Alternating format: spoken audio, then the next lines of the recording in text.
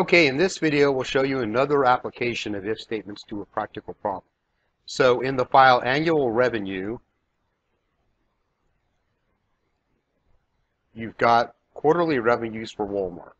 And so in the Q1 row for each year, we want to calculate the total revenue for that year and have blanks everywhere else.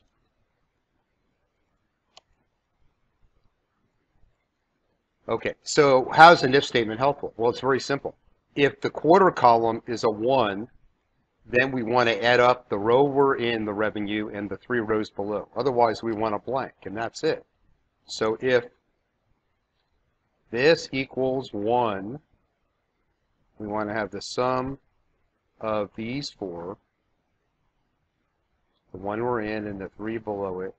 Otherwise, we want a blank. And that should do it. So there's the revenue for the 1991. See, that adds up these 4, 24, 37, 55.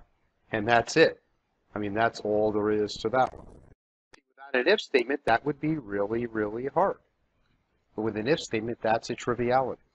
In our next example, we'll show you how to do an analysis of the sales volume of a product using the product lifecycle model. And an if statement makes that really a snap. But several if statements make that a snap, but we've got to really know our if statements.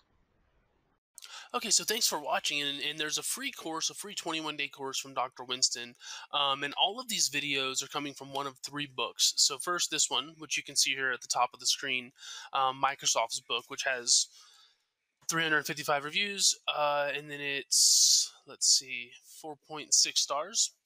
It's coming from this book as well, his marketing analytics book, which is down here, and you can sort of see 4.5, or his newest book, his analytics stories book, which is here. And with that one, you can see it's 4 point something, or maybe even 5. I don't think it's 5. Yeah, 4.8. And so yeah, anyways, in the description, there's a free 21-day course from Dr. Winston, or you can go to excelwithwayne.com/free, and it'll be there. But again, thanks for watching, and if you have any questions, just please let us know. Thanks.